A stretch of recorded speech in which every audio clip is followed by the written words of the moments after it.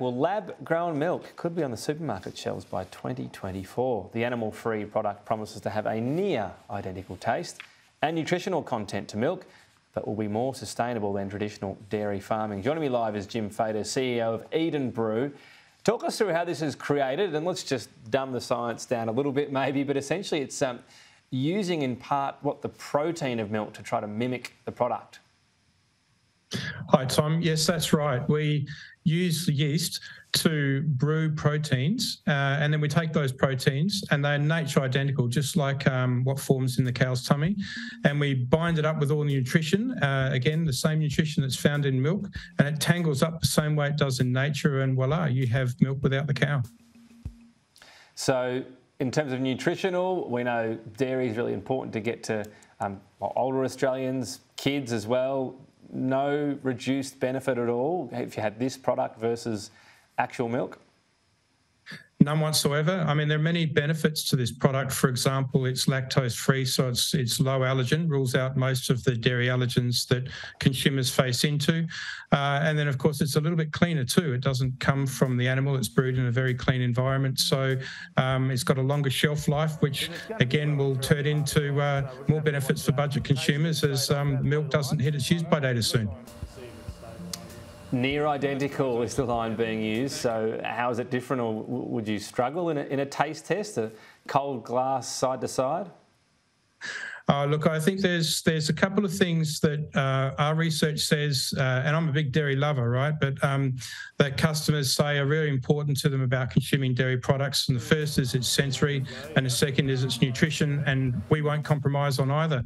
We've made batch productions, we've tasted it, we can't tell the difference. It's because you start with those nature identical proteins and then you make it up the same way via what's called a casein micelle, tangles that nutrition together and makes it bioavailable just the way nature intended. So is that your sort of party trick? If someone's coming along and you're after a grant or an investor, you say, here's a taste test, one's milk, one's my product, see if you know the difference?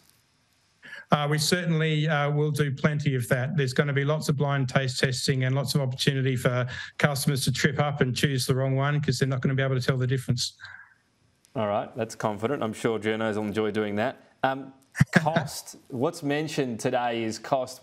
At the moment, it's obviously, I'm assuming it's quite expensive. You want to get a scale up and you're thinking it might be similar to milk by the end of the decade, but that's only assuming milk actually goes up in price. So compared to today's dairy, does that mean it is more expensive, and even at scale it will be more expensive? Well, we're going to appeal to both dairy drinkers and dairy avoiders because we've got that dairy sensory and nutrition, but we also tick the boxes as to why people avoid dairy. That's either lactose intolerance, concerns about animals, or the environment. So we'll appeal to both. When we launch in 2 years, we'll launch at around about $4.50 to $5 a litre. So it's expensive versus cheapest milk on display, but around the same price as almond and oat milks in the category. But then with the benefit of a longer shelf life, and perhaps because we appeal to many different milk drinkers, maybe you need less different types of milk in your fridge, and our milk would suit more customers' needs. The big thing here, though, is that as we are brewing our milk at greater and greater scale, the cost comes down significantly over the next couple of years, and we will be the same price as dairy milk on sale in supermarkets by 2028. Right, but that would be assuming dairy ticks up a bit with demand and so on. That's your assumption there when you say same price? We've assumed about 5% inflation in those numbers. Even if inflation in dairy is lower than that, the crossover is at a similar point. Okay. So the point for a lot of people is this being better for the environment. Is that the case just yet? I know there are studies out there suggesting it very much depends on the type of power you're using, and our current power mix in Australia wouldn't make it better. What's your explanation on that?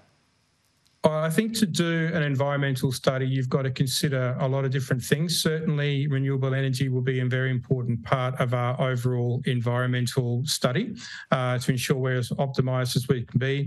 But we use a fraction of the water, a fraction of the land.